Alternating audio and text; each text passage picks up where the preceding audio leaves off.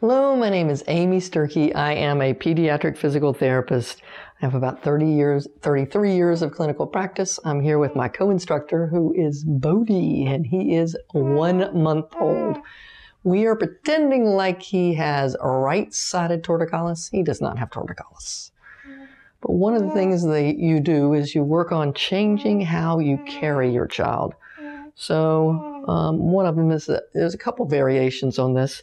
You can grab underneath the side, go through the legs, and hold the side, and hold up the head this way. So you've got them longer on the bottom side, shorter on the top side with the head up.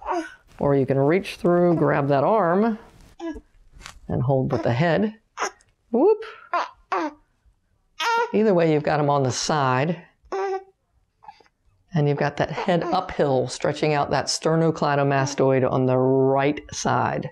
It's all things to do to help address torticollis when the children shorten to the right, turn to the left. Hope this is helpful for you, and we'll look forward to seeing you next time. Thanks a lot. Bye-bye. If you liked this video and would like to be notified by email when the next video comes out, click the subscribe button here and click the golden bell icon and ensure notifications are enabled on your account.